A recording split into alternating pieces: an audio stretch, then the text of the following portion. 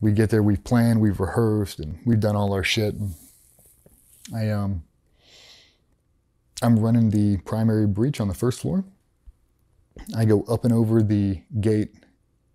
I should probably start off with, we swam in. So that's a whole different set of problems. We swam in a Slaughterhouse offshoot.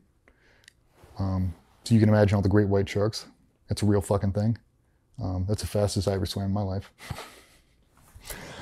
So we swam in, we do our whole thing. I go up and over, and I'm messing around with the locking mechanism on the gate to try to get it open. And there's a string going from the gate. It looks like it's going inside. And now I think that was an early warning device. I think it was hooked to a bell, it was hooked to something. We get the gate open, we bring everybody in, and as we are rolling up to the front door, they start getting contact on the roof. Guy comes out, shoots, skips off one of the guy's helmet, and now the firefight ensues. And it's 3 stories, and it's getting fucking chaotic, dude. Like, they have been prepping for this for a long fucking time, and this is not a beachside bungalow. There's no doors. They're all walled up from the inside. There's nothing to attack, you can't see anything. It's like I'm trying to get the door open, but you don't know where the hinges are.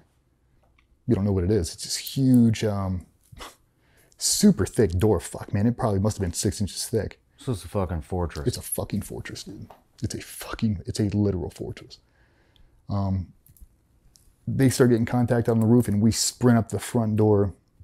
And as we go to divide, this dude opens up on the front door and lets it go. And you just see splinters of wood, and it just fucking traces us and doesn't hit anybody. We roll to either side, and now we're trying to deal with this problem. The hate coming out of that front door was nothing like I've ever seen. It just continuous, ascending it.